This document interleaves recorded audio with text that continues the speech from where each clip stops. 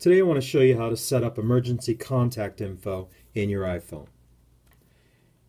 Even with a lock screen, there's an emergency button down here that medical professionals, be it police, fire, or ambulance, they're all trained to look for this tab on different phones.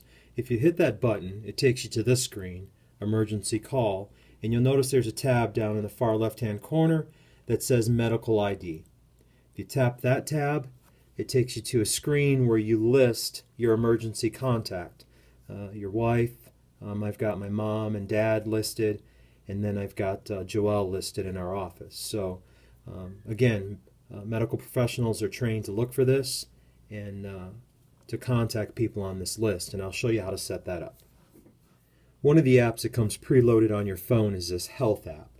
So if you tap that tab, what you're interested in is medical ID to the far right hand corner at the bottom there. So you tap that medical ID, and what it allows you to do is you can add your name, your photo, your date of birth, medical conditions, any allergies or reactions to medications, any medications that you may be on, and it allows you to add different emergency contacts in case something happens to you.